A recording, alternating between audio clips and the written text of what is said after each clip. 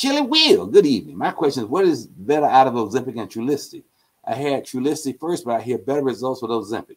That's exactly right. Ozempic is a better version of a similar molecule, a GLP-1 inhibitor.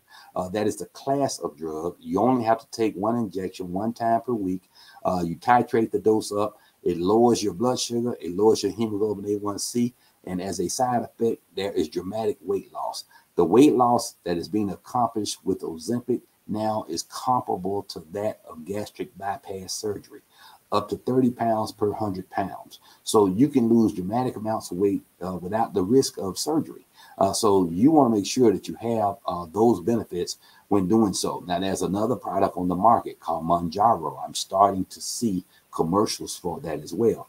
It blocks 2 receptor sites. It's a more potent version of that product. Again, an injection that you only take once a week.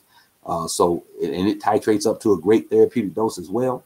Ozempic was at a maximum dose. You start off at 0.25 or 25 cents. Then you went up to 50 cents. Then you went up to 1 milligram or $1. Now there's a 2 milligram dose. That 2 milligram dose, again, more dramatic weight loss, better control of your hemoglobin A1C, better control of your blood sugars. So you can titrate up to those Ozempic. If your insurance company is covering the Trulicity, they probably will cover the Ozempic as well. Real-time coverage is becoming more available because of all the benefits of it. Insurance companies can't deny that better control of the blood sugar, better control of the A1C, and weight loss helps with everything.